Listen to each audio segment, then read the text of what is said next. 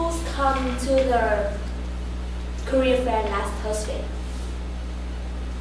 No one, actually. And then you look at your resume and realize that you have achieved so many things that you never think of. That's who I am. I was like, wow, I did this, I did that. I also did the research. How? And what made me remember the most in all the challenges that I have overcome? I remember when I first come here, I had no friends. I cannot speak or listen to English. Or when I come to a community college, my friend betrayed me and then I come here and I had no trust in anyone.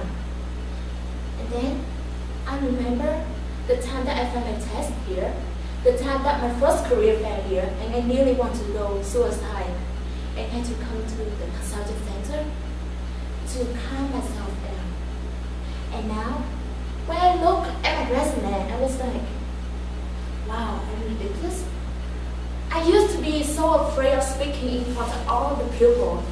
And now I can come up here and change my tone and change my pace and become a treasurer or vice president of public speaking. Or even I do for transfer students who I am, and I raise a lot of money for them to do a lot of good things for transfer students so that they can adjust to this school. I'm so proud of myself, and now this semester I become more happy. I realize that I should be proud of myself. I should know that I am awesome, just like Jose. However, he said to me, when Trump said that he doesn't want, he banned about 7 countries coming here, well, it doesn't affect me. But there was one friend who come to me. She also Vietnamese as I am. And she was afraid that she's not gonna get the job here because it's way harder and harder to get the H-1B visa. And I know that. But I tell her, you should come down. Well, this challenge, if this challenge is not coming, the other challenge is gonna come. So you should come down. She's thinking about marry one man here and get the green card, which a lot of people do. And I say, you know, I do think about that last semester.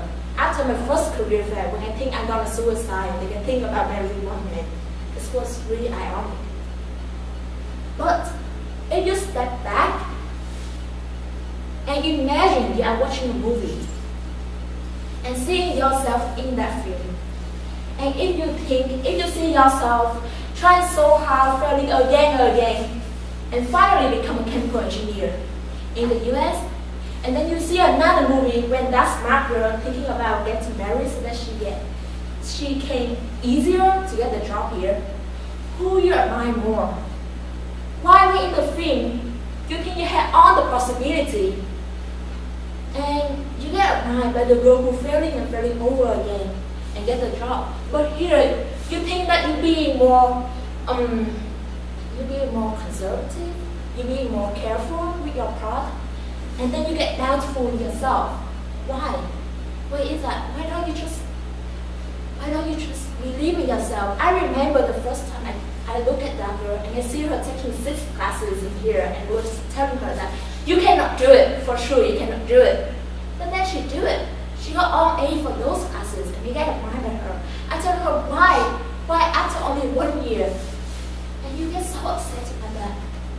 If you look and ask her, if you look at your resume and seeing everything you do, looking back, when you was at that time, you will see yourself that it's so much challenge and you cannot overcome it. And now, when I look back, when I think about I come up here and talk to people, when I think I'm gonna get A's in all my chemistry classes, I was like, wow, that was more easy. It was not that bad as I thought.